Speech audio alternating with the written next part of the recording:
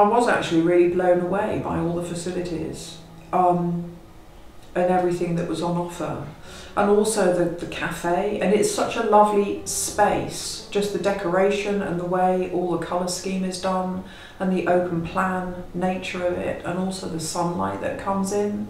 And I know Mum and Dad really loved, they loved coming here. One of the things I also like about it is the fact that it's open, the cafe is open just to the public. So it doesn't feel like, although it is a specialist centre for dementia and to help people with dementia, when you're here it doesn't feel like you're in a sort of specialist sort of medical unit. It feels like you're in a really friendly, bright, just cafe, having like sausage rolls and cakes and coffee.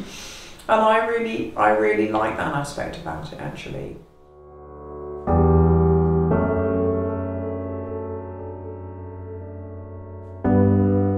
Daybreak service in particular has just had a huge impact on me, because it's meant that I've had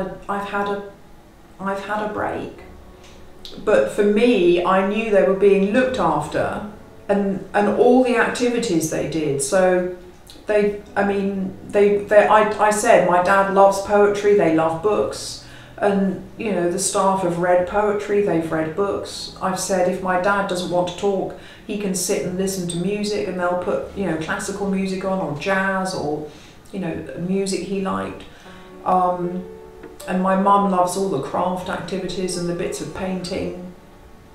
And she's actually made a really good friend here, another lady, and so she really looks forward to coming. I have had massages here, and just being able to come and have a massage has been really lovely.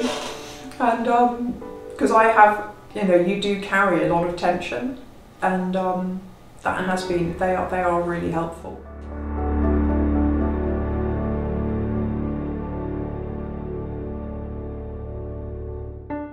So being able to come here and say, right, I can leave Mum here and I'm free for so many hours now. It's just, and I walk out the door and I just go, and I let it go. Because I know she's all right. And I guess until you know somebody with dementia and the impact it has, you don't realise the help that's needed. But actually there's thousands of people who need this help. And so I just think there should be a Sage House in every county. To me, it's been an absolute godsend.